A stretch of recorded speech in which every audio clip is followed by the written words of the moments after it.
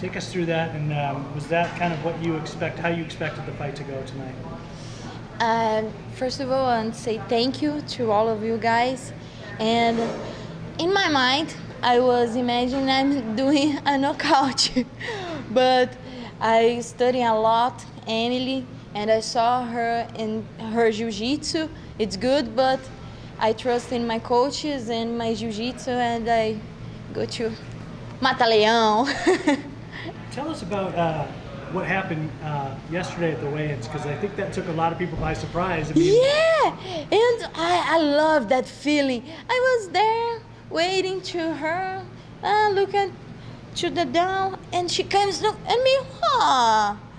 I'm born in this world, you know. My daddy, since I'm a child, he's a coach, MMA coach. So for me, this and me, I think in her mind, she was thinking, she will be scared of me. But girl, I just have this face, the smiling face, but in my heart, I'm a lion.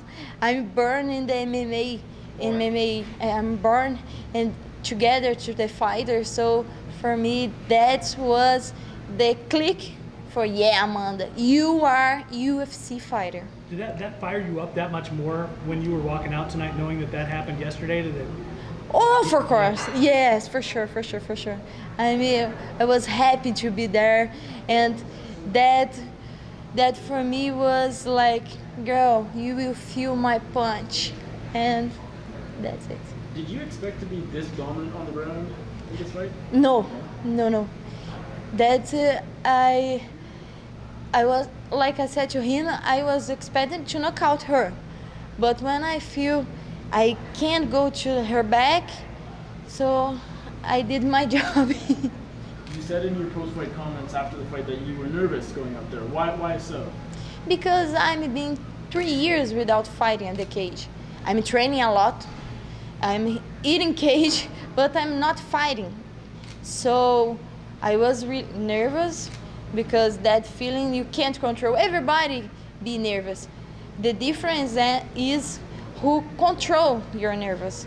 I think I did that well, so the next time I hope I'll be better. You told me before the fight that because you competed in jiu-jitsu and kickboxing and Muay Thai, you didn't think that the time off would be a big factor in this fight. Yes. Did that seem to play true in this fight? Did you feel some ring rest or not enough? Thank God, no.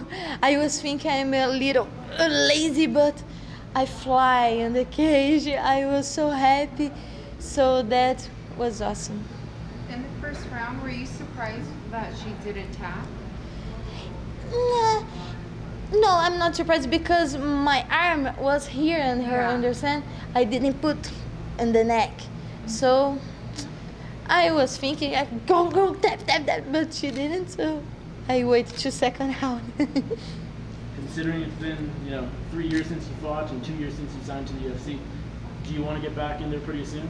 Yes, I was thinking in my mind to say on the case to the Dana, to the Mick, please let me fight the October 18 because my mom's birthday is October. So I want to give her a present. And please, Dana, Mick, if you watch this, let me fight October 18. Anyone in mind? No, I don't have any name in my mind, but I don't know. I'm an ambitious girl, so if they can put like a 15th in the ranking, I can get it.